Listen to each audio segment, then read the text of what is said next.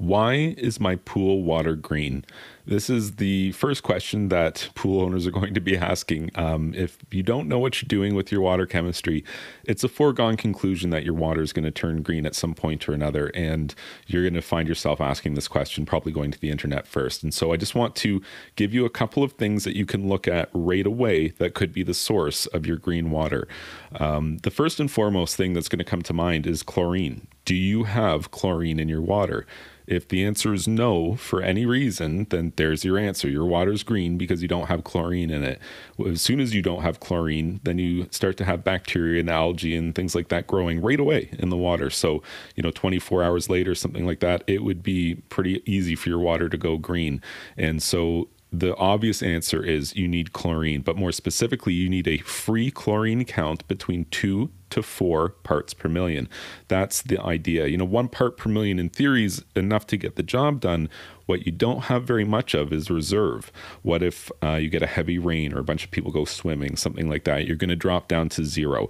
And the goal is, as a pool owner, to not let your chlorine drop to 0. You always want your free chlorine level above 0, ideally 2 to 4 parts per million. So what happens if you have green pool water and you do have a free chlorine level between 2 to 4 parts per million, and that's how you found yourself watching this video? Why is my water green? Yes, I know I need chlorine. I've got chlorine. The water's still green. There are, in fact, a number of reasons why this can happen. And this is where it starts to get just a little more complicated with swimming pool water chemistry, because there's a couple of different things that could result in you having green water, despite the fact that you have a measurable free chlorine value in the water. The first would be the cyanuric acid level in the water. Now, cyanuric acid is something that you don't typically deal with day to day with your chemistry, but it is something that all swimming pools need. It is essentially the sunscreen for chlorine. That's the catchphrase for cyanuric acid. Basically, it's the thing that allows the chlorine to stay as a residual in your pool, as opposed to just being degraded and burned off by UV. So if you didn't have any stabilizer, or you had 0 cyanuric acid in your pool, then your chlorine level is going to be 0 by the end of the day. It doesn't matter how much chlorine you had in your water. By the end of the day, it's all going to be gone because the UV is going to degrade it all. And so you establish a cyanuric acid level between 30 to 50 parts per million. However, if you use stabilized chlorine in your pool regularly, for example, chlorine pucks, what that means, stabilized, is that there's cyanuric acid in it. And every time that you add a chlorine puck to the water, then you're adding more stabilizer to the water. And so if you're not monitoring that level, which most people don't regularly, it will slowly climb over time. And the point at which you get around 80 to 100 parts per million, and certainly more than that, you're going to notice that the water will turn green, despite the fact that you have a measurable free chlorine level. And it's simply because you are entering something called Chlorine Lock, where the cyanuric acid level is so high that the chlorine is just not able to do its job properly. And the truth is that, when you get up to 80 or 100 parts per million or more for cyanuric acid, the chlorine is just largely unable to do its job, like 90% unable to do its job. So you are left with a situation where you're measuring a free chlorine level and yet your water's still turning green. You don't know why. Check your cyanuric acid level. If it's too high, if it's above 50, 75 parts per million, you need to drain and refill your water to get it back down into that 30 to 50 parts per million range. And then you need to consider the source of chlorine that you're using for your pool. Maybe you should consider unstabilized sources of chlorine where you won't constantly be adding cyanuric acid to the water. This is very important if you live in an area with water restrictions where you're just not allowed to drain and refill your pool any old time you want.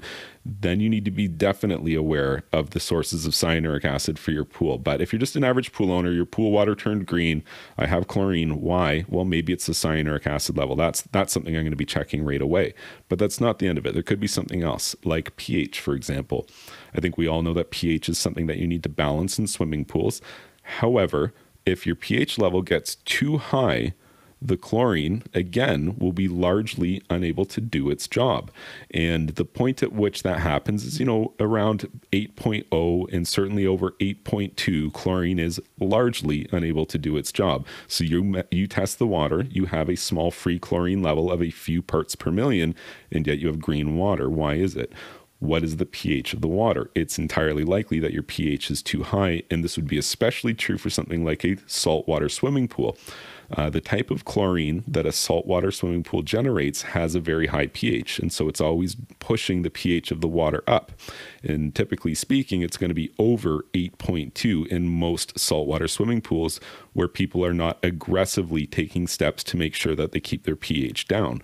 And so you'll find that you have a few parts per million or more of chlorine, and yet your water is always green. You need to check the pH of the water because it could be that your pH is just too high and that your chlorine's just not able to do its job. So what else could be wrong? A really common thing these days is phosphates. Now, phosphates in your pool water get there from detergents or runoff from fertilizer, things like that. And in essence, what phosphates are is it's like a superfood for the algae in your pool water.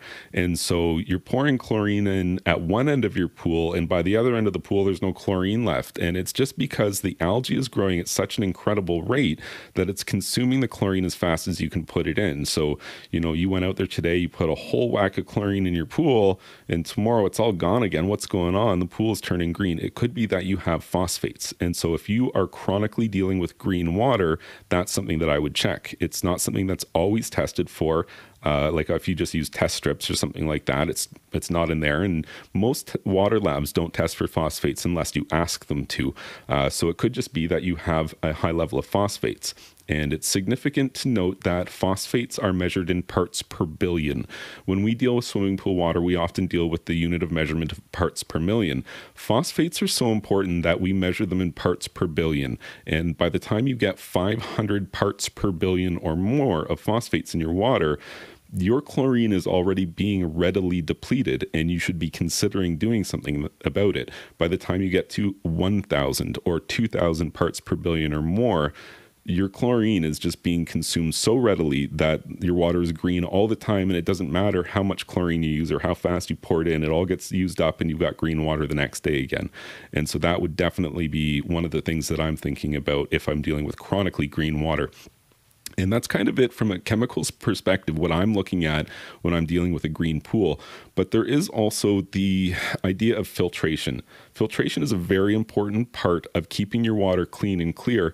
And it's something that I would say, typically speaking, pool owners tend to undervalue. The name of the game with pool filtration for the average pool owner is getting away with the minimum number of hours running your pool pump. I understand pool pumps are expensive. They use a lot of electricity. That being said, there are established standards for this kind of thing. And what it is you need to, as the pool owner, pump 3 times the volume of your pool through the filtration system every day. That is the minimum standard. That will achieve approximately 95% of all of the water in your pool being filtered once every 24 hours. If you filter your pool on a very lean schedule, or perhaps you have a minimally effective filtration system, then you might not be filtering your water enough. And every last thing that you don't filter out of your water, now the chemicals in your water need to try to deal with. And so you could end up using a lot more stuff like chlorine, or you have trouble holding the chlorine level in your water. And if I had chronically green water, I would definitely want to take a look at my filtration schedule and try to come up with some sort of estimation as to how much I'm filtering the water versus how much I should to meet that 3 times the volume of your pool turnover that you should be getting for your pool. And in total, these are the things that I would do if I was dealing with green water and trying to find the source for it. Is just start by looking at your chlorine. You need to have it. If you don't have it, there's your answer right there. If you do have it, then look at these other parameters like the pH of the water, the cyanuric acid level, and whether you have phosphates in your water. And probably you'll find the reason why your pool water turned green somewhere in here. If you found this information helpful, please be sure to like this video and subscribe to my YouTube channel. And you can check out my website, swimmingpoolsteve.com.